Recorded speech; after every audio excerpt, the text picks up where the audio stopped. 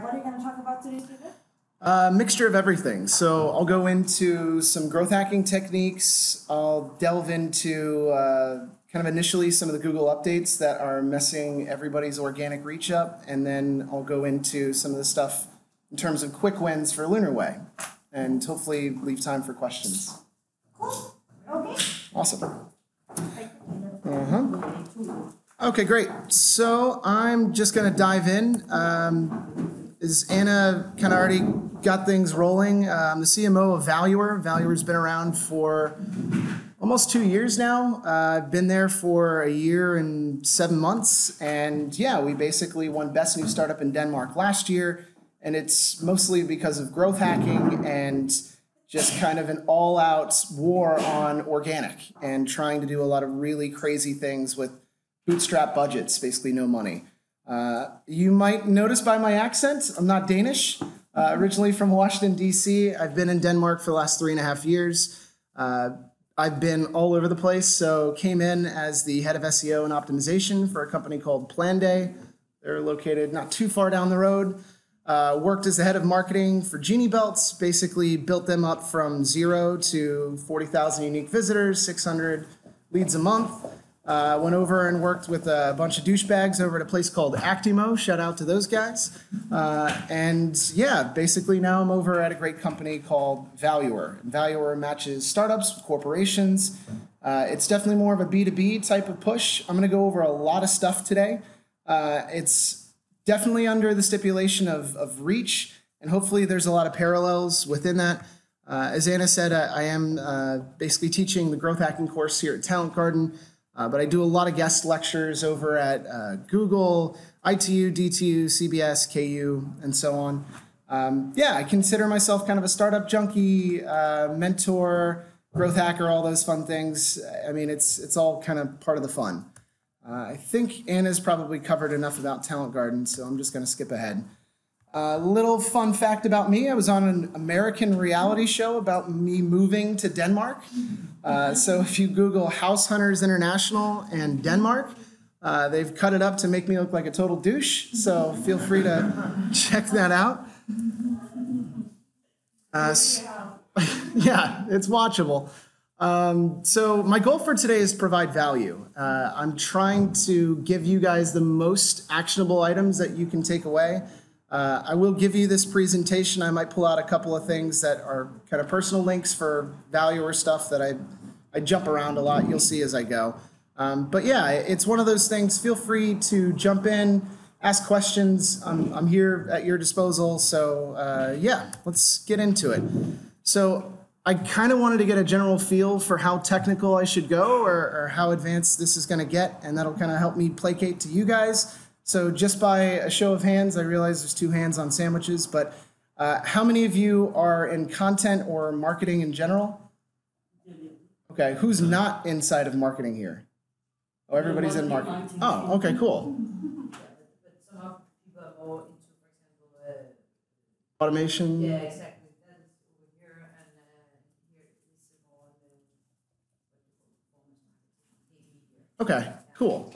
All right, I think that's relatively fair. I mean, I've done these where the entire room is basically no marketers, and so that makes it a little more challenging. You have to kind of ramp people up, but that's good. So there's been some really crazy changes just within the last 3 months of the Google algorithms that I wanted to share with people. I've been doing a few podcasts a week about this stuff because I think a lot of people are trying to figure out what they're supposed to do next with all these changes. So EAT is one of the big ones that's been around for the last couple of years. That stands for expertise, authoritativeness, and trustworthiness. The big rollout this year came in May. The June core update is what everybody lost their shit and went nuts about because it basically shuffled the deck and really messed up some things within niches, medic especially, but also within tech, finance as well. And you guys probably will have seen that on your analytics. And it also happened at the same time as the diversity update. I'll go into. And then the last little bit is kind of tremors. So with these major updates, usually it's February and September when Google rolls these things out. They've done all of them within the last like 2.5 months. So it's crazy. So yeah, as somebody that really loves SEO and loves to get into kind of the technical side of marketing, a lot of crazy things are happening. So hopefully, or maybe you haven't seen that, but I want to shed some light on that stuff so you guys get a better feel for kind of what's happening. So EATS, expertise, authoritativeness, and trustworthiness. The early announcements came in February, but this stuff has been around and talked about for quite some time. The idea is basically you have a set of human quality raters that are employed through Google to go through individual domains and often individual sites within those domains and determine whether or not this is a trustworthy site, a site that people would be willing to put their money into. And what that score essentially looks like is very similar to what you would get out of a relevancy score if you've ever done anything in terms of AdWords, or now it's called Google Ads. But the idea is that you're getting kind of determined before you even get set up to be viewed by Google whether or not your site is trustworthy. The YMYL is this super douchey way of basically Google kind of saying, your money, your life. And the whole concept is basically they don't want to deliver fake stuff to people. So you have a lot of fake news sites like the Daily Mail that got absolutely screwed because they're a tabloid. You also have other sites like CCN. They were basically a cryptocurrency news site that took money from people to basically announce a new cryptocurrency. You got to get involved right away.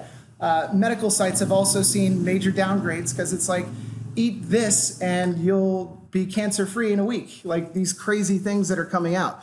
Google's trying to help people in the sense of basically saying, hey, these crazy people that are doing anti-vaxxer movements, are you guys familiar with anti-vaccine? Maybe we shouldn't put them in page one of what we should think about vaccines, that kind of stuff. In reality, it's good, but I think in terms of the way that you get a lot of false positives on our own pages when we're putting out a lot of content, it might not reflect in a positive way for what you guys have been seeing. So I think it's important to note that that's what's happening. You also see some really crazy things in terms of your About page. If you look on your analytics, the About page in terms of traffic has skyrocketed. The idea is they're trying to give people a chance to see what is the original source? What is the nature of this website or this group of people that is in this business? And do they seem like they're expert level? Are they full of shit? Or is there nothing to be said about these people? Therefore, maybe this isn't a great place for you to gather information from. So if you look on your sites now, the About page has probably been a significant driver of traffic, which hasn't really been the case before. So it's a really recent change, and we're definitely seeing that over at Valuer as well. And this also goes into, in terms of like the content itself, they're really doubling down on grammatical errors and that type of thing. Just within the last year, there's a lot of AI tools that are allowing you to automatically generate content, which is phenomenal if you're a content marketer, but it sucks if you're trying to consume content and you realize this is basically just created by a bot, a spinner. So all of that stuff is happening, and that means you have to get much better with talking about yourself, but also writing the content. The really crazy one that happened was the June core update. This is another one of those medic updates where, as I mentioned, the anti-vaxxers got hit hard, but screw those guys to begin with. But this also hit really hard. There's Maricola, super interesting site. They lost 99% of their traffic, and I'm gonna jump around a bit, but I wanted to show the article that the guy put out because he was furious. Obviously, I mean, these are people's livelihoods. This is what people make their money off of. And if you go from 2.1 million unique visitors like Maricola did down to 0 practically overnight, I don't know how you're going to pay rent, you know? So these guys went on a huge tear about telling people, don't use Google anymore, use any other search engine. Try out Bing. And it's like, yeah, no, I'm good. Really fascinating stuff. And all of that's happened within the last month. So it's pretty wild. Jumped around. There are additional changes coming to this YMYL thing. Within fintech especially, they're trying to get rid of people that are pushing cryptocurrencies and a lot of, I would say, more kind of almost sponsored type content that is really just hard selling. Something to be aware of, but it's neither here nor there. Just know that a lot of people saw some drastic changes. There was a change in terms of the mobile experience, and I'll go into what that looks like in terms of basically serving up a shitload of ads and really no organic content, which means as marketers, we have to get very clever with the way that we push our stuff out. And I think there's so much to go into on that. I could probably spend an hour going into deep detail, but I want to move through this because I think I have like 50 slides for an hour. So, so we'll see. So the diversity update was released at the same time. So I put that little image down there so you can see core update happens and diversity rolls out at the same time. What that means is basically the same company can't rank for the same keyword twice, which totally fucks it up if you're trying to go after either brand-related keywords or your entire marketing push is related around maybe 2 or 3 phrases. So what you ended up seeing was a lot of people seeing major drops, and that certainly happened with Valuer. We lost about 18% organic reach because we're ranking for multiple keywords. The winners of this update were people that were selling fraudulent or hacked software. So if people Google Adobe Premiere, then the 3rd and 4th result are people that are like, hey, get Adobe Premiere, the hacked version, cheap, free. And so it's like, well, that wasn't an intended consequence, but there you go. So I find it really incredible that that's happening. I think it kind of makes sense because why would you want to see the same website across the first 10, 20 results? I get it, but super frustrating, which means a diversity of keywords is kind of the solution. And I'll go into some of that stuff in a little bit. Does any of this kind of resonate with people? Have you guys been seeing some of this? Those that are on the technical side, maybe looking at analytics-ish? Cool. The last little update that I'll touch upon was within July. So it's basically like when there's a big earthquake, you get little tremors afterwards. So they're continuing to shuffle the deck and figure out what makes the most sense, especially per niche. So those that were getting hurt in a really bad way on this core update got hurt again basically a week ago. That was also Valuer.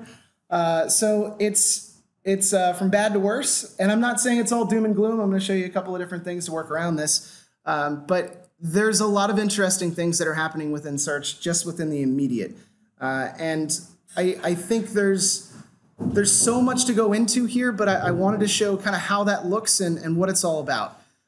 So I'm doing a few talks within September on kind of the future being paid, and one of the reasons for that is voice. So the concept is, I hear a lot of marketers talk about Google is not a search engine, it's an answer engine. So the idea is you're looking for a singular response, a singular answer, not a wave of different answers to choose from. And nothing is more apparent than when you start using Google Home or Amazon Alexa. Does anybody have smart devices at home like that? Okay, awesome. Alexa, play Despacito. So I certainly do, and I'm aware that the search isn't perfect there, but I wanted to show a quick little video that I had done when I came in this morning, and it really gets to the point of how good you have to be at organic in order to rank, because you're either number 1 or you're nothing, and that's incredibly frustrating. So let me pull this up. Cool. So I don't think there's audio attached to this, but I searched for a key phrase that I want to rank for within Valuer. So that's digital transformation. That's when large companies want to change processes internally and innovate. Another bullshit bingo buzzword. So the first 4 things that you can see this little logo up here. It's an ad. That's the only way that you really know it's an ad, but it's the first 4 things. Before, you would have 1 ad, now it's 4 on mobile, which is pretty absurd. Then it goes into image search, and it does give a singular organic search off of that, which is basically the little snippet definition. Oh, boo, sorry. Yeah, I need to jump out of this. Good call. All right, you guys can see my screen now. Okay. All right, let me back up. So 4 on mobile, and that sucks. Then Google image search, then the answer snippet, and then beyond that, we keep scrolling. Dun, dun, dun, dun. Shocker, it's YouTube videos. Who owns YouTube? Google, right? So there's that. Then they encourage you to basically go in and do additional searches on Google, which would essentially put you back into more ads. Then after that, they give you Google's news feed, so top stories via Google. And then at the very end of this, you start getting to the organic results. So that means you have to work either really hard to be number one or not at all. Super frustrating. It's not the same on desktop, but just be aware that mobile is going to be a paid game for a very long time. And considering you guys operate heavily on mobile, you're going to have to pay for this. It sucks, and that's what we've also seen on social media for those that have been running anything in the way of organic campaigns on social media. The reach that you used to get a year and a half ago, a year ago, significantly lessened within the last year, year and a half. Now you have to either pay to reach similar audiences, pay to reach the same audience, or potentially do something in the way of custom targeting in order to reach that engagement. It's the same on organic, and it's coming, and that's happening now, which is super frustrating. So that's kind of the name of the game in terms of what's happening within these. Let me pull my screen back up to full screen. Google's changes in the algorithm always worldwide? No, so that's a fair question. So in terms of the way that you would engage on Android within the US, the Google Trends is this new thing that's basically, it's not called Google Trends, it's called like Google Feed or something to that effect. That's coming up just below the search engine. So when you go to google.com or you go to open up a new tab, you already have that just below your search bar. That hasn't been rolled out outside of the United States. And of course, additional languages are going to have a latency period as they catch up to a lot of these. I mean, there's only so many developers that are developing within Norway, Sweden, Denmark, of course, and other languages. So there's always going to be a delay, but what you see in kind of the English side is going to eventually take place across the rest of them. Cool. So I kind of left on a cliffhanger there, but I skipped it. So what do we do about this? Growth hacking. So there's a ton of different ways to define growth hacking. The traditional kind of Wikipedia definition is basically that. My definition is it's doing the most with the least amount of time and money, obviously, to get the biggest results. And I want to show a few different ways that you guys can use some growth hacking principles, whether it's on content, ideation, or social media, CRO, all that stuff's coming in here. I'm going to try to blast through this because, again, I have a lot of slides, but the goal is to kind of get you thinking in that mindset. So, cool.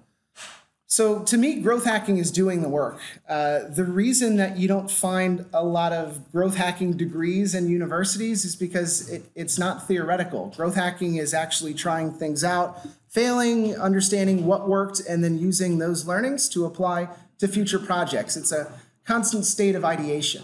So when I meet with people that have 2 master's degree, one in business and one in marketing, and we start to go back and forth about our experiences within marketing, I think the issue is that there is no practical understanding. So the metaphor I always use is, let's say your car dies, right? The engine stops working, and you take your car to a mechanic and he's like, oh, I got 2 guys that can work on it. One has basically grease underneath his fingernails, and he's like, look, I've fixed everything within every car available over the last 5 years, every part I've touched. The other guy says, I've read books on fixing every car and every part available, but I've never actually gotten under the hood. I'd rather have the first guy work on my car. And the reality is you have to be able to do that yourself. And that's where the biggest learning lessons are, is applying this idea of systems. So I always say that marketing is a concept of interlinked systems. Basically, if you learn one system really well, you can apply it to the others. So if you're really good with content, you can apply that to SEO. If you understand SEO, you can move into SEM paid. If you understand some of those, you can move into automation and so on. The idea is getting good within different areas to propel yourself forward within all the areas combined. And it's kind of being the Swiss Army knife as opposed to the specific tool. And I think that's a general kind of growth in the direction of marketers because we have to be more technical. 10 years ago, you didn't have to be. It was all about branding and strategy. No offense to those that are big branding and strategy people, but yeah, I mean, honestly, there's a long way to go in order to understand the why behind the why. I graduated from university with a degree in psychology. not digital marketing. And I'm able to apply those principles in growth hacking to get better results. But there is no difference between myself and somebody that maybe has done 10 years of this kind of stuff, because the idea is you get better with each iteration. Long way to go to get there. So I don't really want to go into deep detail on prioritization, but I do want to touch on some of the stuff that happens within organic and content in general. So the idea of the Pareto principle is the 80-20 rule. So basically 80% of your traffic will come from 20% of your content. And I'll pull up you guys on Ahrefs so you can see it's definitely happening with your calculator on your site in terms of drawing the most traffic. It's definitely that. So, and that's always the case. This is applied to everything, right? So, you know, it's 80% of the people use 20% of your features. I don't know, 80% of the alcohol is drank by 20% of the population, that kind of thing. So some of the things that I think are really important is understanding what are the key metrics that you should be focusing on. I think you guys probably are pretty familiar with vanity metrics. It's something that I continue to have to push to my founders on a regular basis, is I don't really give two shits about what happens on LinkedIn these days, because it is less than 5% of my traffic and less than 0.1% of my total conversions. So the idea is, why should I give a shit? Of course, it's good to be out there and be relevant and try to get people seeing us as a branding kind of push. But in terms of actually doing stuff that matters, I'm looking for sales. I'm looking for conversions that equal money. And that's something that you guys should be thinking about as well. Vanity metrics, it's part of all of us, you know, because every time I post something, I'm looking at the number of views. But a view measured on LinkedIn is when somebody pauses for a split second, which to me isn't really a measure of anything. They might have just stopped and be like, "What, Mom?" You know, that kind of thing. So I'm not going to go into deep detail on that, but I wanted to go into some stuff in content because I don't think it's always framed correctly, and everybody has kind of different philosophies on this. There's a great quote from Ron Swanson, I think it's from Parks and Recreation: "Never half-ass two things, whole-ass one thing." So the concept is do something really, really well, and the results will come. And so I want to show some examples of that. But under the framework of the marketing funnel, we've all seen this stuff. You guys should be focused on this big part right here. A lot of the stuff that's going to drive a business to consumer type of business like yours is going to be the top of funnel stuff. It's driving interest, it's getting people motivated, it's creating awareness about your brand, and the idea is that it's not very difficult to convert a business to consumer type thing, because it's either you want it or you don't. There is no 3, 4, 5, 10 different meetings like a business to business product like we have. So the idea is that you should be putting out content about everything. I'm going to show a few different examples of why great content works. Has everybody heard? Who hasn't heard of Dollar Shave Club? Dollar Shave Club? That's probably a no then, right? You haven't? Okay, cool. Well, I can show the video real quick. So this is Dollar Shave Club. Dollar Shave Club basically was a completely unknown entity. And yep. And they basically had this video go viral, and that's how everything worked out. Oh no. Wait. What is DollarShaveClub.com? Yes. Well, for $1 a month, we send high-quality razors right to your door. Yeah, $1. Are the blades any good? No. Our blades are f***ing great. Each razor has stainless steel blades, an aloe vera lubricating strip, and a pivot head. It's so gentle a toddler can use it. And do you like spending $20 a month on brand name razors? 19 go to Roger Federer. I'm good at tennis. And do you think your razor needs a vibrating handle, a flashlight, a back scratcher, and 10 blades? Your handsome-ass grandfather had 1 blade and polio. Looking good, Pop-Up! Stop paying for shave tech you don't need. And stop forgetting to buy your blades every month. Alejandro and I are going to ship them right to you.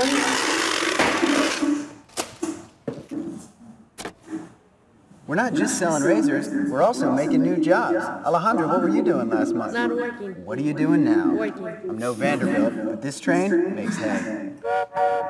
So stop forgetting to buy your blades every month and start deciding where you're going to stack all those dollar bills I'm saving you. We are DollarShaveClub.com, and the party is on.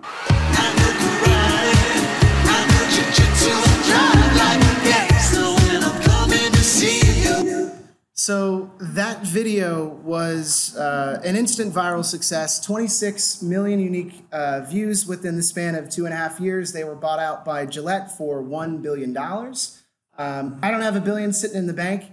That is a $1 billion video. That's fucking crazy when you think about it. And that's how they got noticed. Everything else just kind of worked out in the long run. A few different quick examples of maybe a business-to-business type solution. So this is a company called When I Work. I discovered a viral post that these guys put out when I was working over at Plan Day. The idea is their shift planning software, not the sexiest thing in the world.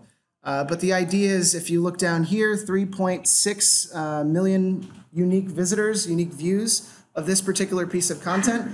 No matter how hard I work over at Valuer, I'm not going to reach 500,000 unique visitors by the end of this year. It's not going to happen, much less in 2 years. So the idea is one really lengthy piece of content ended up aggregating so many different keywords that they ranked for basically everything within their niche. And that's some of the stuff that you should aspire to. One amazing piece of content will do significantly better than 25 meh pieces of content. And we've all put out meh pieces of content. One of them went live on my company's website last week. So it happens to the best of us. A local example of this would have been Novo Resume. Has anybody heard of Novo Resume? Yeah. So they put out Elon Musk's resume. And the idea is, of course, Elon Musk doesn't need a fucking resume. The guy's not looking for a job. But they put out what it would look like. And this ended up getting them advertising. It was basically linked on Times, which then got them on Business Insider, which then ended up pushing them on Forbes. The idea was this thing went viral for basically it's software that allows you to create a resume, but it worked out like crazy for them. And they're still riding the coattails of this amazing piece of content that ended up boosting them beyond belief. So it's one piece of content that will often carry you. Over at Valuer, our version of this is 50 examples of companies that failed to innovate. So it's basically 30% of all of our traffic over the last year has come from this single blog post, which is basically examples of large companies that didn't do something innovative and either went out of business or a disastrous decision, something to that effect. So it is more traffic than our homepage. It's more traffic than the next 5 blog posts combined. It is considerably the best piece of content that we've put out. Tons of referring domains, it works. So you never know where it's gonna come from, and sometimes it comes late, but the idea is one piece of content can potentially drive everything. And yeah, I don't know. I don't think I know, and I need to go into any more detail on that. So I wanted to go into a couple of quick things that I think would be really valuable. Have you guys ever heard of the skyscraper technique? Brian Dean from Backlinko? Nope? Okay, cool. So I'll show you a real quick example, and I'll pick a company within your niche. So this is Ahrefs. It's up there. Who here uses Ahrefs or is familiar with it? Okay. You should. You should definitely get on that shit. So a competitor to you guys, Ernest, a bunch of guys out in Silicon Valley offered me almost a job and then rescinded it. So fuck those guys. But I wanted to go into Ahrefs for a couple of things. The idea is the skyscraper technique is the concept of the old days of New York. So during kind of the 30s and 40s, it was a great honor to have the highest skyscraper, the tallest building in all of New York. And so the concept was, due to the constraints of engineering, you could only get to a certain number of floors. So what ended up happening was people started putting giant flagpoles on top of their building saying, now we have the tallest skyscraper in all of New York. And this happened for a good 15 years. So the idea is taking your competitor's best content and making a better version of it. In turn, it's like taking the best player on the competing team out of the game. You outrank them for all the keywords that they end up drawing the users that should be visiting your site or their site into your site. So let me show an example. The way that you would do this is go into top content. Sorry, top pages and then top content. So when a URL structure, and that's my side project. So I also have another startup that I'm working on. It's called Architecture Quote, but don't tell people over at Valuer. Earnest.com.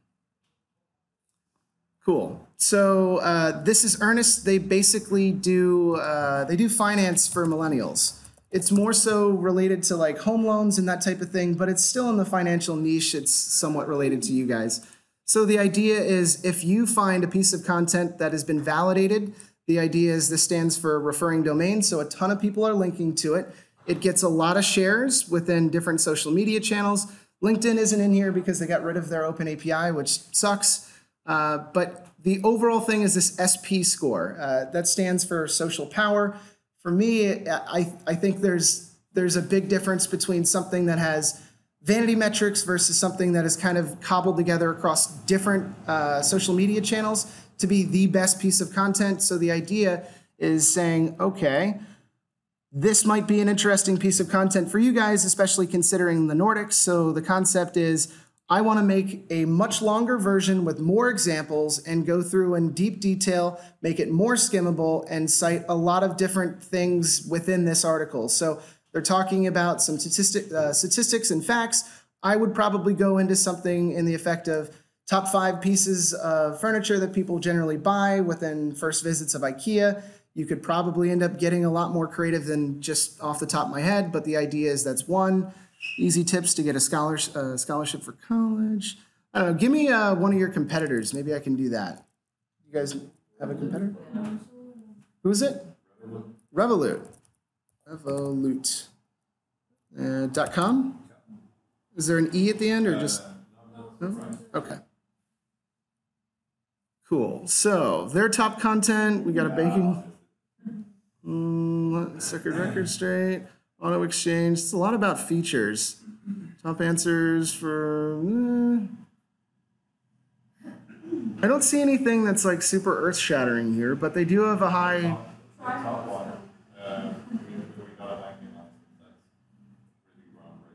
Okay, but the concept is your content should be valuable for other people, and you shouldn't necessarily release everything to the world about rah rah go us. We had an ice cream social on Saturday, and everybody came into work, and look, we have ice cream. Like, nobody gives a shit. It doesn't matter. But if something's more valuable to me, then we can talk about it. If there's something that I can then use or I should be bookmarking to check back into. These are a lot of feature announcements. Let me show you maybe Valuer to give a better point on that. So the idea is I'm not making my content about me because it isn't about my company or me. It's about what can I inform people? How can I educate people? How can I make people either feel delight, satisfaction, or something that they can take home and use immediately?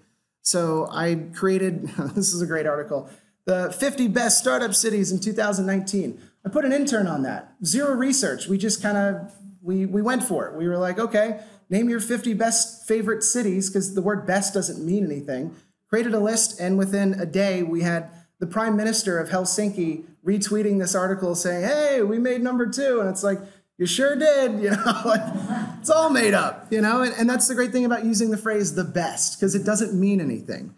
And these are a lot of, as we call them, listicles. So they're articles that are long lists, and often inserted within them are examples. There is the skyscraper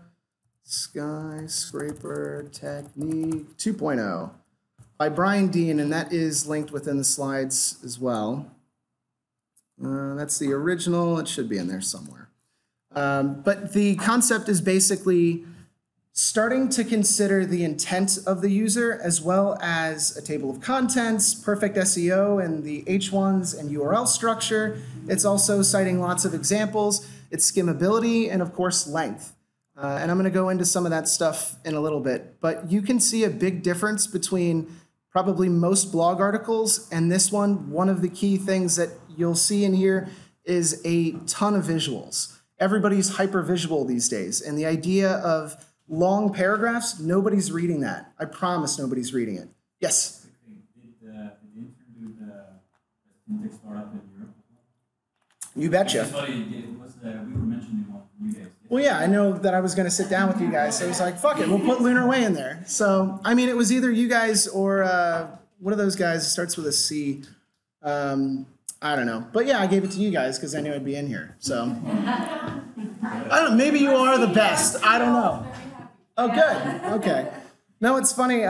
We referenced some Italian company.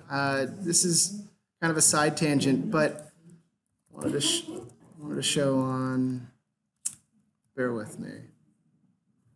Well, I'm not going to be able. Hold on. I want to pull it up because it's kind of funny. I mean, the idea is that it doesn't really matter, right? The concept is if I were to link to a company that would never give me love for it, then what's the point in putting it out there? Because it's accurate? I don't know. I mean, what's accurate to you? Again, when we say the word best, maybe you guys have the friendliest people, and that's the highest way that I rank the best. You know, it doesn't matter to me. But one of the things that I did find yesterday, this guy just added me. Give me a second. He's from Milan, and we had referenced his company as one of the better companies for fintech. So he's used our infographic in his personal LinkedIn profile, which was nice. And then if you go to the company page itself, he's also used our infographic in his company's page kind of banner up there. So great, you know, like get out on the rooftops and tell everybody that you're the best, and make sure to show a lot of links that came from Valuer. Thanks a lot, I'll take those back links. That's the way that you have to be thinking about this. What is the most opportune situation? Is it being incredibly honest with the world and yourself and everybody else around you? Or is the goal to drive more traffic, get more engagement, and get more backlinks, get more conversions overall? And that's the way that we have to look at it. All right, little tangent, but let's jump back in. I go into some of the details of Brian Dean's Skyscraper Technique 2.0. They're linked in here. I'll send you guys this stuff. Table of contents, super important. The idea of showing structure behind it.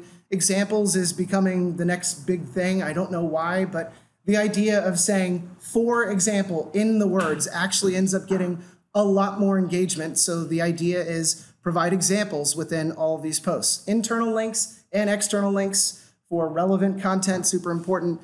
And obviously skimmability, as I showed you, it almost looks like when I was on desktop that I was skimming on a phone. Cool. This is something that I have always argued with people that come out of journalism backgrounds, and they're like, look, the average article should be 800 words. And I'm like, no, you're absolutely fucking wrong. Let me show you. And the reality is, if you look at the articles that are actually ranking for you guys, it's generally the longer stuff. And you don't think off the top of your head, why would, nobody's reading 2,000 words. Yes, they are. They absolutely are. Are you laughing because you've had this conversation? Yeah, many times. Totally get it. The amount of pictures, the length of the article, yeah, everything. Yeah, I mean, of course, in a news site and maybe certain publishers, there might be a draw to have a shorter version. Take, for example, The Atlantic. Has anybody heard of the publisher, The Atlantic? Very similar to the New Yorker, kind of very fancy. So they put out 3 different versions of every article. So they have a small, medium, and large, which is really interesting. So the concept is, if you enjoyed this or you want more detail, check out the long form version of this. And the idea is each canonically links to the next one so that you're not cannibalizing the keywords. It's a really creative and clever way of giving people a chance to digest the small stuff if they're on the go, don't want to sit down and read something long, but if they're really into a topic, give them the chance to consume everything around it. But write that shit, you know, it totally makes sense from the standpoint of user engagement. So the graphs that I've provided on here, I think I've ripped these from a couple of different sites, but Neil Patel has a really great guide on basically 70% of searches being all about long, really in-depth guides and long explanations of what a topic is all about, that kind of thing. It's just better overall for engagement. So some of the quick wins that I think you guys could get out of this. I'm going to go into how to structure kind of a keyword strategy, but I think this is kind of a fun thing if you're having difficulty with ideation. It's basically blog post generators, and these are fun. They're interesting. They develop all kinds of crazy things. So when I was doing one of these sessions, I was asking, it was over at Google, I was asking, will somebody give me like a business product that they're selling right now? And somebody goes, oh, I sell t-shirts. And I'm like, all right, fuck it. Let's put in t-shirts into this title generator. And the titles that came out were 5 things nobody told you about t-shirts. I want to read that article, right? I'm like, what is nobody telling me about t-shirts, you know? It's one of those things. So let's take, for example, your site, and I include a bunch of links in here, but SEO Presser tends to kind of be my favorite. So I'll throw that in there. And let's say personal finance is like a keyword. Personal finance. And it's nice because it allows you to kind of pick either a skill or a generic term. Let's say it's a generic term just to get a little weird with it. And 5 things most likely didn't know about personal finance. Meh. No, I hate those. Okay. Insurance. Generate. Normally it gives you more than 2. 10 things about, oh, okay, here we go. So insurance. They're trying to get people to pay for the service, so they're not giving 5 anymore like they used to. Top 5 reasons why you face obstacles in learning insurance. I don't know about that. I don't know. We could do skill and see if it does something different. I don't know. Again, there's tons of these. 7 insurance ideas that can impress your friends. Maybe. This is why this year will be the year of insurance. I love that. I think that's pretty cool. So it really just depends on the direction you want to take, but there is no wrong way to do this. And the idea is take all the different words that are kind of related around the word that you're going after. So one tool, and I provide, again, a bunch of different tools in a later kind of keyword strategy thing, but I'll pull it up because we're kind of on it now. But Answer the Public is also kind of one of these ideation tools that I like a lot. It's this super frustrated old guy that is like, come on, put something in. I know. So I'm going to put insurance in and get questions. And the idea is it basically gives me loosely connected concepts as well as an alphabetical keyword kind of outlook on what I could write about around the phrases within insurance. So the who, what, where, when, why, when, can. Like there's so much in here. In terms of, what was this section? This was more the prepositional phrases. I don't know. It's really interesting when you start going into this. I think it is helpful from either if you're doing something in the way of AdWord campaigns to start building specific matches or broad match modifiers within this kind of section, knowing exactly what people are searching for, again, based on intent. But this is really helpful to kind of drill down. And also for negative keywords. Is anybody doing AdWords in here, by the way? Anybody? Okay. I feel like I'm talking to a whole room. People are like, I don't know what he's saying. All right, I'll skip that. Cool. So let me move into what content kind of is and what it isn't. So the idea is that you need to include everything. And I continue to have these battles with my founders and previous founders. You know, the question of, would we consider it to be a good idea to put a meme in an article about identifying innovation best practices within large corporations? The target audience of that post, I mean, that's supposed to be for CTOs, CEOs of Fortune 500 companies, and I included Elon Musk smoking a joint. And they're like, is this relevant for our audience? And I said, fuck yeah, it is. Of course it is, right? I want to entertain people. I want to delight the people that are reading this. I want them to chuckle as they're going through it. I don't need to be stuffy and boring. And honestly, insurance, not the sexiest thing in the world. You have to find a way to make it interesting. So that's memes, that's infographics, that's things that kind of drive the point home metaphorically, whether it's pictures or something that's funny that isn't a direct relational type of thing. Embedding videos. The only things that are pitfalls within this, I assume your blog's hosted on WordPress, right? No, you don't have a blog. That's a whole different battle. Getting there. Well, for the benefits of either your site or WordPress, don't embed anything off of Giphy. It basically adds an extra like 20 lines of CSS, and it slows your entire site down. So always, if you're using WordPress for a blog in the future, make sure to upload everything to the media folder. Just a little thing in there.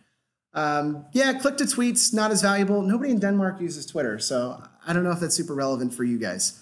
Last little thing. Well, it's true.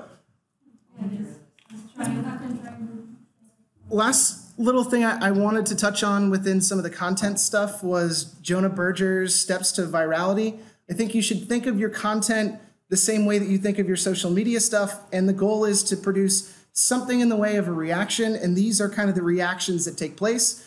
This is social currency, triggers, emotion, public. I'll go over these. So social currency is basically something that the reason that we share stuff in general is because we either want to look smart or sound cool. That's it. And the concept is if you put something out that you're like, I believe this because I'm awesome, people tend to engage with that. And it's one of those things that's why it gets shared. So if you find something that's kind of a Billy Badass type post, maybe it makes people seem cool to share. That's why technology news tends to get a lot of engagement. Anytime you add the phrase Elon Musk to any blog post, people are like, oh shit, it works. So, and I've seen this within construction project management software over at Genie Belt, and I've certainly seen this on any type of tech blog or anything like that. Triggers is kind of the top of mind stuff. An example of that was like a post from Finding Neverland. You guys ever seen that movie? It's kind of an old one. It has Johnny Depp with a little kid on a bench, and the Johnny Depp says, "Why are you so sad?" And he says, "Well, it's summer." And the Johnny Depp goes, "Well, that's not sad. Why are you sad about that?" And he goes, "Well, I live in Denmark." And then it's it's one of those things that we all can relate to. So emotion is one of those things. It's the strongest one. That's why you see bullshit Super Bowl ads that are basically all about the warm and fuzzies and like this car has love, and like there's an ad about a referee that made a bad call, and then it's raining and he's walking down a dirt road and the kid's like, "Dad, we should pick him up." And it's like, you drive a Subaru because you love people. I don't get those ads, but it's a thing. And it has a really big pull. It's the strongest of all of these. In terms of public, it's basically kind of mixed between triggers as well, but the concept is basically something that we all know and appreciate. Practical value is my favorite, and that's what I focus the most on. Stuff that people can use, stuff that somebody would bookmark, stuff that mom would send over to you to say, hey, you should look at this, that kind of thing. And then stories. Stories is, it's how we're wired. We're narrative-based beings. The idea of the reason that we learned to run away from the lion is somebody on the savannah got eaten by a lion and somebody told the story. So the idea is that we need narratives in order to remember things. So narratives in terms of case studies, how so-and-so, the 25-year-old, saved for the next big vacation using your app. Maybe that's something that you should focus on. And the last little thing that I'll go into, so nobody is going to get a business-to-business logo tattooed on their shoulders or wherever these are. There's a lot of fat people that get this done. But the idea is that you're a business-to-consumer brand. People can get excited about your stuff. You should be focused on stuff that people will get excited about and that lifestyle element. Producing things that are lifestyle-based that might have more of a narrative focus or emotion could be a big selling point for you. Who knows? This is something that I consistently battle with. It's not me on the ground, but it's essentially finishing strong. The idea is that there is so much that goes into developing a 2,000, 3,000, 10,000 word blog post. And the idea is when you hit probably 8,000 words, you're like, fuck this noise, I'm done, I'm over it, I don't want to write this concept anymore, I've beaten this enough times, I don't want to look at it. And that's where you lose. It's that last 5-10% that really drives this thing home. And I can't tell you how many times I have to sit with my content writers and basically say, look, you started amazing. And I can tell there's been a channel shift in terms of the way that you've been producing this. Please finish strong, right? Because the difference between a really great blog post and something that's meh is about 10%. And that's it. It's really simple. So some quick wins for you guys.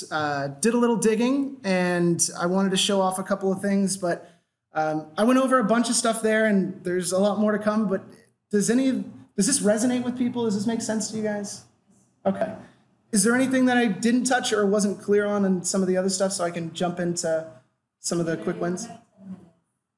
Okay. I think maybe we'll get into it now, but like reading educational content and the blog posts and stuff like that is very, in my mind, heavily linked to business as well. Yeah. How do you, maybe you're going to show, but how you have examples of business to consumer, more fast moving kind of decision making processes? Sure. Yeah. I think I weave that in with some of the CRO stuff, so that should be helpful. So quick wins. Your href lang tags are all fucked up. So let me show a quick example real quick. Wait, hold on.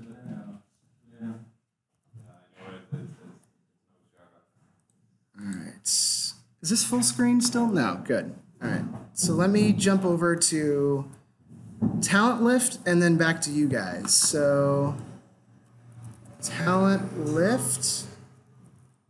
Talent Lift was a company that LYFT that we listed on, I think it was like one of the top SaaS things relatively recently.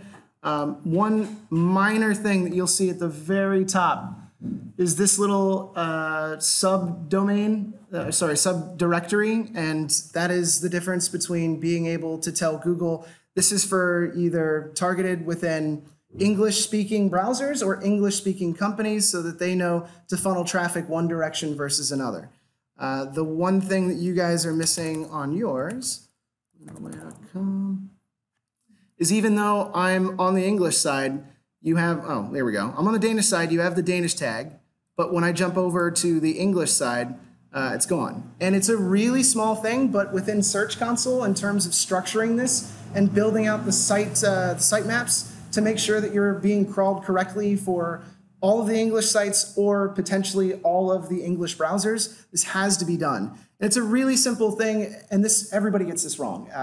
It was super wrong over at Planday, Genie Belt, certainly hasn't changed over at Valuer. So everybody fucks this up, not a big deal. I included a bunch of links, I'm jumping around too much, a bunch of links in here of kind of the explanation. Neil Patel has like a really nice outline of kind of the differences between the two. I mean, you've already started the subdirectory route as opposed to the CCTLDs, so it's your call, but it's a really simple kind of site schema and sitemap thing that has to be done in order to parse everything out.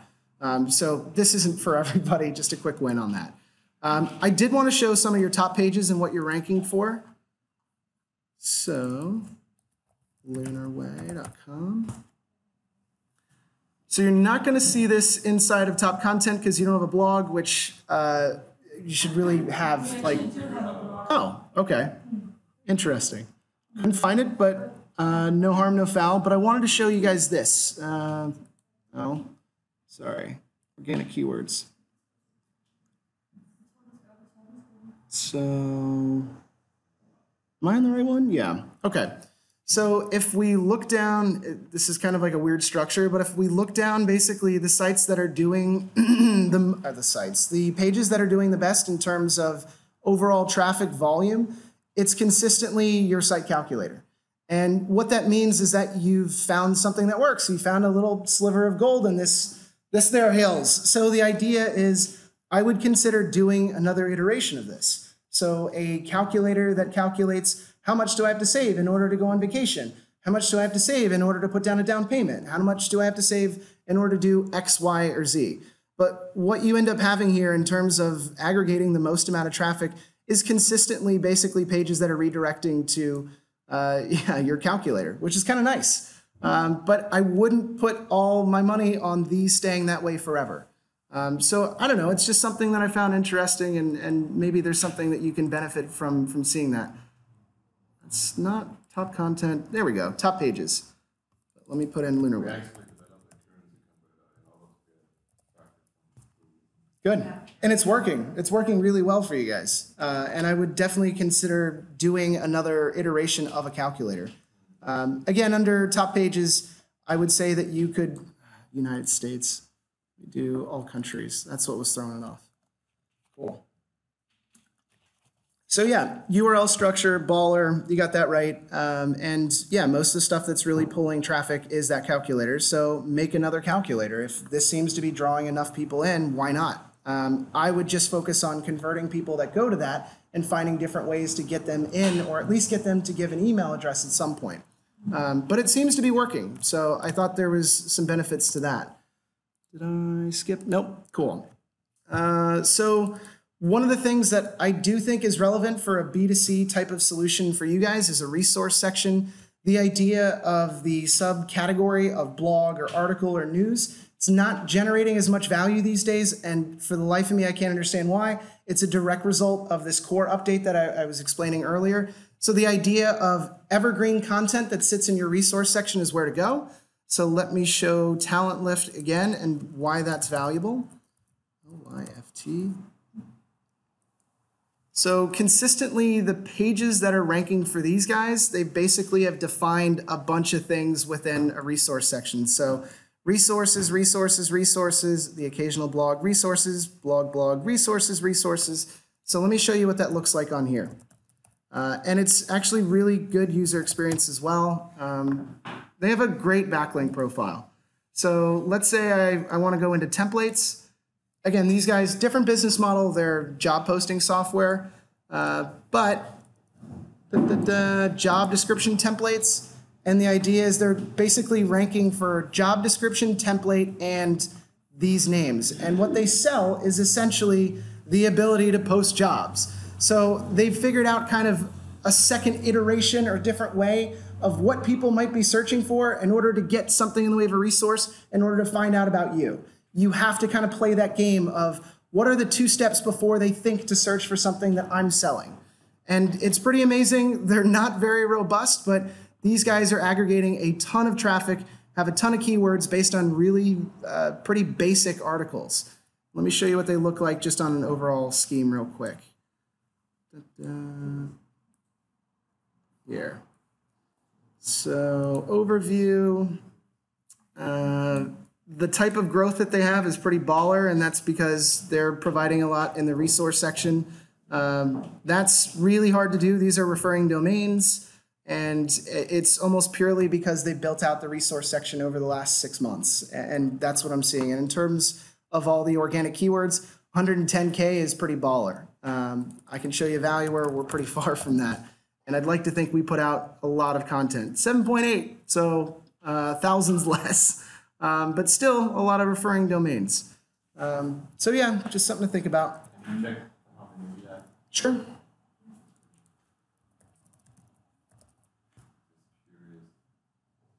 $5.4. And that's okay. You guys got a little hit off of this algorithm update kind of setup here over the last little bit. I would imagine it's probably the core update that probably hurt you because it's more for tech and finance. So that's what happened.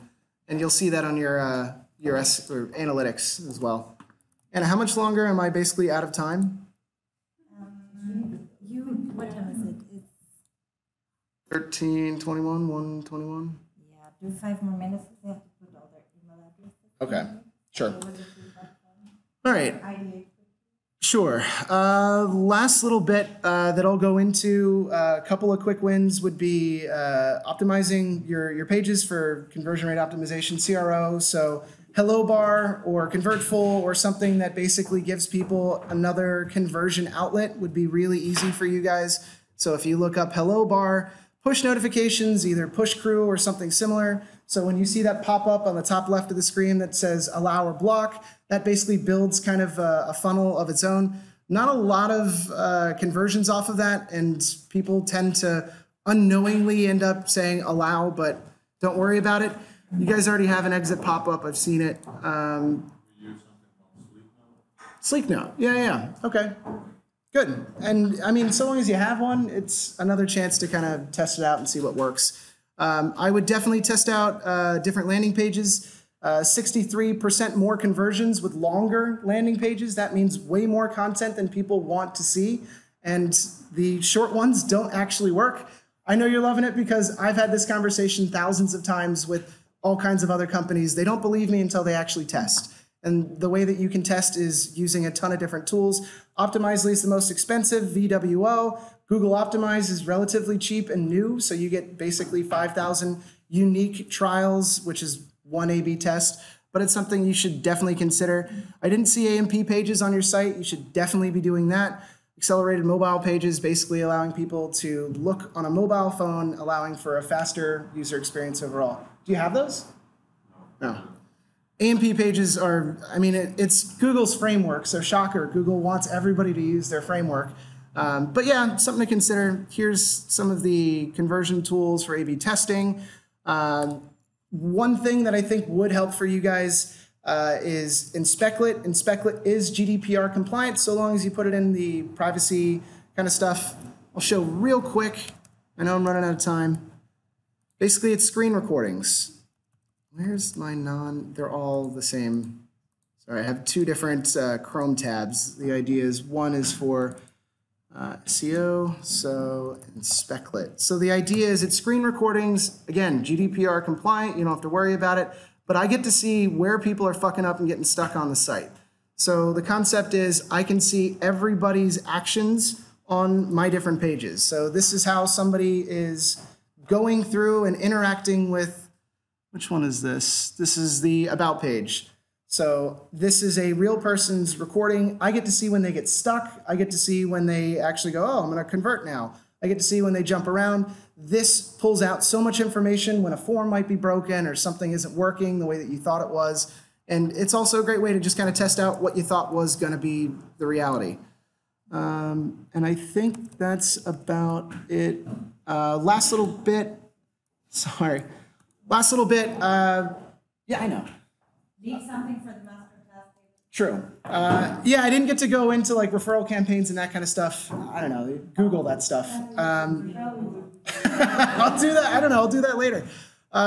Just realize that it's 6 months to really build foundations on this stuff. It looks like you guys have a solid foundation, but it's 6 more months to get something in the way of this rapid scaling. Anybody that tells you they can do it in a month or even 3 months is full of shit or selling you something. So a lot of these take time, money, and energy, and I think you guys are doing fine, but I don't know, that's all the time I have. I wish I had more time, but that's it. So, But do you have something with referral in your slides? I do. Because it is actually some of the things that we really, It's like the the main main focus. And also marketing, that's also very. I think influencer marketing, know. pro marketing. It's like really small. Yeah, I mean, I can send out, so these are just basically like the explanations of can I get like 5 minutes? Is that fine? Yeah, no, but it's up to Okay, you. yeah, but I think if you have some good on those, it's actually really. Yeah, Yeah. okay. So, yeah, real quick, won't take long. So the way that Uber, Airbnb, and I don't know, a number of these kind of smaller, even B2B solutions scaled relatively quickly was figuring out what their customer acquisition cost was and basically trying to sell something that benefited two parties as a direct result of it. So the idea is the customer acquisition cost for a new person that would join Uber was $25. So they realized that they would net $5 if they gave $10 to the person as a coupon to start using the platform, the app, Uber, and they also gave $10 to the person that referred them. So there's a ton of different tools that you can use to basically monitor this and reward this. So there's Referral Sasquatch, Get Ambassador, and probably about a half a dozen more if you Google them. But the idea is being able to make sure that you're monitoring based on unique coupon codes and also making sure that you're giving credit to those that are referring those that are in it. The concept is this has its own element of virality, but you need to also figure out your lifetime value. So if the customer acquisition cost is, I don't know, $20, $25, like I said before, but people only stick around for one payment or one iteration, you might not make your money back over the long run. But the idea is at least it's worth testing. And there are out-of-the-box solutions that do that, and I list a few different examples of how this is. We do have a referral program today. Okay. Our issue is that it's not growing. Yeah. It's not getting the virality, as we would love it to. So what we do is we give you 50 kroners and your friend 50 kroners if you invite a friend. 50 kroner is too little, right? Yeah. So how much is something that makes sense to people? So if there's more incentive, and this is like every business out there right now. The whole idea of like those scooters out there is that rate that they charge right now for the Lime scooters is not what they're planning on charging in 2 years. They're trying to get enough people on the platform or using those scooters in order to build up a big case to say, look, we need more money, invest. But they're giving people incentives to basically do this. So the idea is, instead of 50 kroner, see where that threshold is. Test it out. So see if people are actually engaging with and reaching out to the mountain saying, hey, you need to sign up with me, and it's a big competition because I want all my friends to use this because I get 200 kroner for every person that signs up with me. And the idea is that see how long people stay with you. You can still make that money back in year 2, 3, and 4. This is why internet hosting sites make the cost of hosting on either one.com or Bluehost, it's like $5 a month. They don't tell you that second and third year jumps up to fucking $400, you know? It's crazy. But the idea is that this should work for you. I don't know what your churn rate is, and I don't know what the customer acquisition cost is or the lifetime value, but you should be able to work out what the value is in order to get a maximum threshold of people that are interested, that get incentivized to basically say, I will give this to all of my friends and see what works. There are a number of mobile solutions as well that allow you to basically reach out to everybody within your contact list. That's interesting too. They don't actually have to do it through your app, which means you're GDPR compliant as well. I can't remember the names of them off the top of my head, but if you basically look up something in the way of SMS referrals via phone contacts, you should be able to find a number of startups that basically do that. So the idea is you harvest every single user's contacts, so long as they obviously get permission, and it's sent out through them, which is pretty cool. And the idea is you gotta incentivize people. I mean, that's the reason anybody does anything. The reason I recycle is not because I feel like I wanna do good by the environment. I mean, I guess that's nice, but it's because the recycling is just as easy as throwing something away in the trash. So the idea is make it easy or incentivize people to actually do something, you know? And I think 50 kroners is a little low. I don't know, it's just me. Yeah, what is the platform that you run the referrals off of? Okay. Nobody, yeah, the referral is not. So in the app, we build it up. Yeah, a lot of companies do, especially when it's a business to consumer type thing. Business to business, way harder. But you know, the inside of the slides, this is here for you. You can look up 47 examples of referral programs. So if nothing else, get ideas from other people. Like nothing's original these days. Steal from other people. That one. Yeah, it's all in there. And then you had something on the influencer marketing. Oh, that's right. Yeah, sure. And that's the last. Okay, cool. Do you have anything on emails as well? Yeah. I mean, you know, I actually get paid to do this. Yeah, I mean, so I list a number of different tools for discovering influencers. I think the most important thing is to discover and get a feel for what works. It's a lot of guess and check, unfortunately, and you really need to figure out kind of your buyer personas. And that dictates whether or not the reach that you end up having is working. So, you know, somebody can have, one of the great examples is like Tomsner, right? Do you guys know Tomsner? They're a Danish company that basically does like analytics for soccer, football. And the idea is that they were actually generating a shit ton of new users based on going after large, well-known soccer players. And they only did influencer marketing, which works. The idea and what has worked for me in the past is basically making an extremely low offer and then countering their high offer with another lower offer. And then you actually get to a point where you can play ball. But the idea of finding them either using BuzzSumo, Discoverly, BuzzStream is all right. It really depends on your target market because you guys are only focused on Denmark right now, right? And Sweden. Okay. I haven't played enough inside of just kind of the Nordics to give you enough insights, but there's certainly enough tools to be able to start breaking apart these and then figure out, you know, as Tomsner did, when you get 5 or 6 of these people that agree under a certain stipulation, whether it's 1,000 kroner, 2,000 kroner, or 10,000, that should set a price point so that you can make a case for getting a better deal and a better deal and a better deal. Well, we got these guys for 800, and they're like, well, I charge 1,000. It's like, well, I mean, I'm getting 800 over here. Can you meet me halfway? Even though maybe maybe you never even did a deal with them. I have no idea. But I just feel like they know that they can take high prices today because they're so attractive. No, they're full of shit. I think that's the problem is nobody has really good metrics on what this is actually driving. And I think you'd be surprised as to how low a lot of these people should go. And realistically, it's also a relatively unknown in terms of generating metrics on this to be able to say, because this person has X amount of followers, they are going to be a far better influencer and get us more leads. We don't use followers to measure. We use engagement metrics.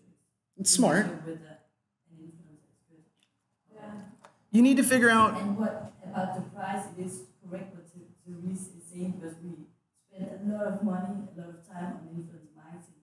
And when you book them through, most of the big ones are through agencies and it's fixed price. Yeah, don't do that. You can't go in and try and. It's called DMing. Yeah, you can. So the idea is that you need to follow and DM all the people that are more interesting to you. Agencies get a cut, right? And not everybody has an agent. You should be going after small to medium-sized influencers, not the millions of influencer people. And by the way, most of those are fake anyways. I can show you off of, I'll show you a couple of different ways that you can get fake engagement. So Black Hat World or Warrior Forum, you can buy engagement. I mean, shit, I can get you 1 million followers tomorrow. I got the time. I mean, it's really easy to do that. And that's why people are doing this as well, is they want to get people under the impression they do have 1.2 million followers. But the reality is, I mean, it's all vanity metrics. I think you need to figure out who's actually really active with their audience. Engagement is important, but also go after the small to medium-sized players, not the largest ones. You'll end up depleting your budget before you get anything off the ground. And do DMs, direct outreach, always, direct messaging. Cool? That was really nice. Thank you so much. Sure. Thanks, guys. Hope that was helpful. That gave a lot of input. Cool. I mean, again, we do a class for this kind of thing, and yeah, I mean, it's a good class. Imagine this, but for 16 to 18 hours. So, yeah. No. Cool. All right. Thanks, guys. Yeah, thank you. Cool.